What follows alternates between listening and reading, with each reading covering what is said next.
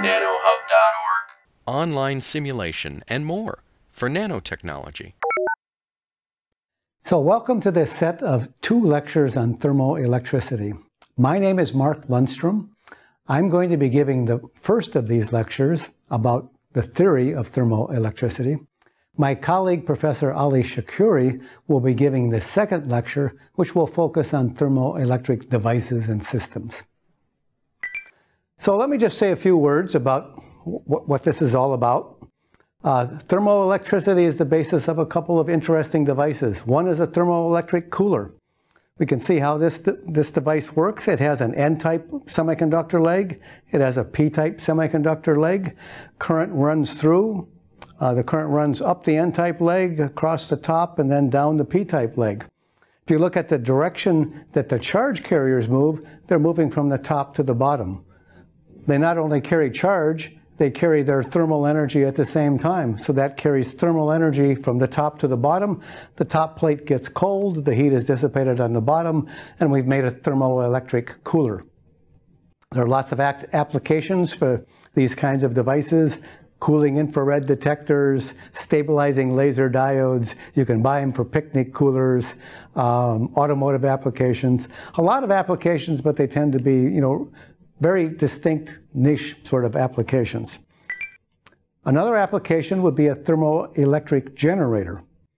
If we apply heat on the top, the carriers will diffuse away from the heat towards the cooler end on the bottom. When electrons and holes both diffuse down, we have a current flow. We can make an external circuit, attach a load like a light bulb here. The current will flow then opposite the direction of the electrons and in the direction of the holes. We've converted heat into electricity. This is a thermoelectric generator. Okay. So the key aspect in devices like this is what is their efficiency? What fraction of the thermal energy that's input can be converted to electrical energy in the output. One application for a technology like this is in remote deep space probes. When you're far away from the sun, you can't use solar cells, photovoltaic systems. If you have a radioactive heat source that lasts for a long time, you can convert that heat into electricity with thermoelectric generators. So those are 2 applications of the technology. They've been around for a long time. The technology was first developed in the late 1940s. This is a picture of a thermoelectric generator that was developed by one of the pioneers of this field, Abram Ioffe. This system uses a kerosene lamp, and the heat from the kerosene lamp is converted to electricity to power a radio.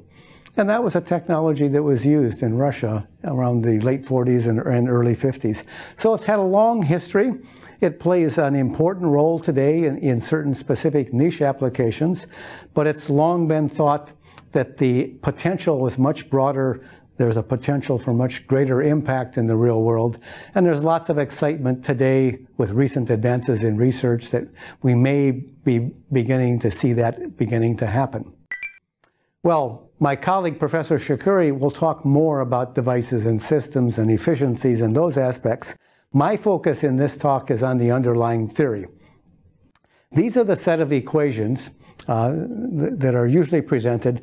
There's a set that expresses the electrical current in terms of the electric field and the temperature gradients, and also the heat current in terms of the electric field, which drives a heat current, and the temperature gradient, which also derives a heat current. This is the form of the equations that is most easily derived mathematically.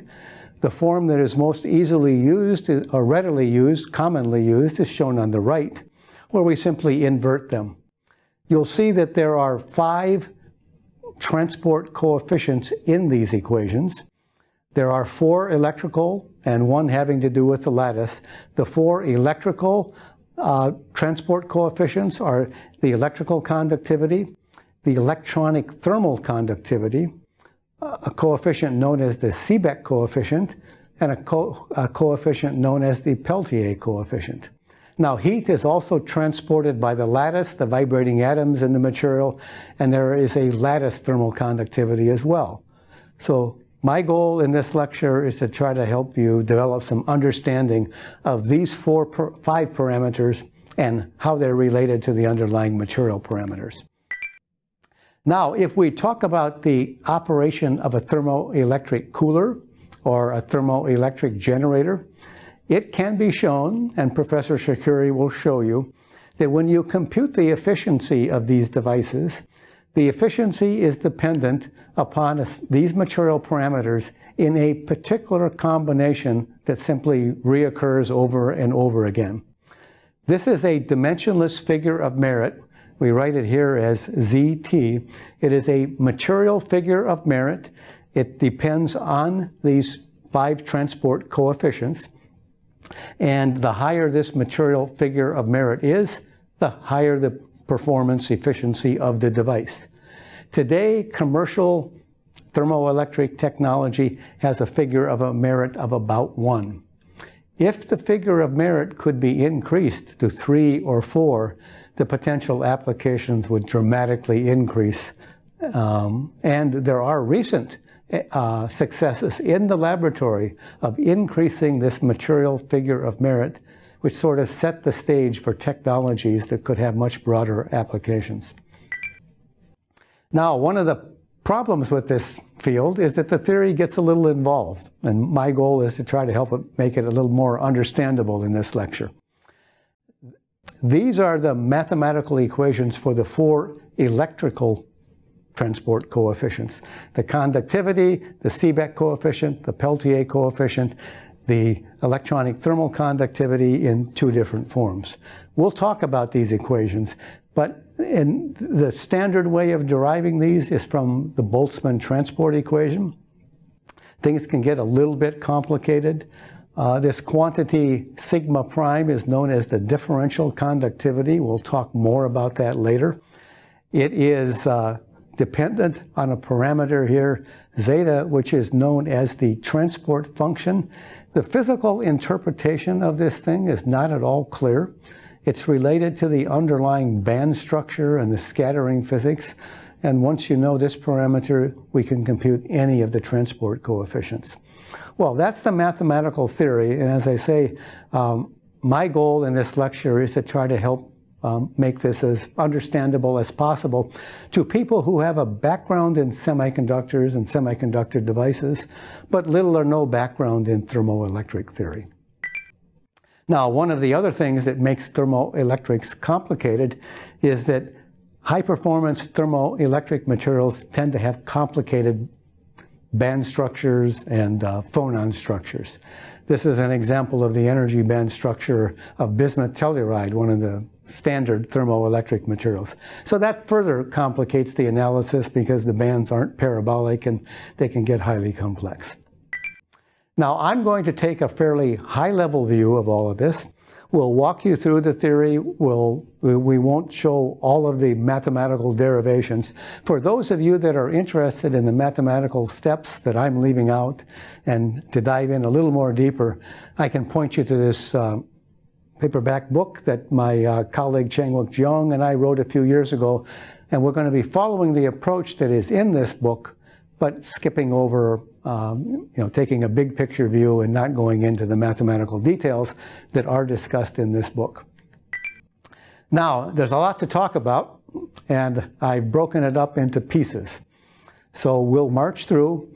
We'll begin by talking about the electrical conductivity, then the Seebeck coefficient, then the Peltier coefficient, then the electronic thermal conductivity. That will complete the 4 electronic transport coefficients.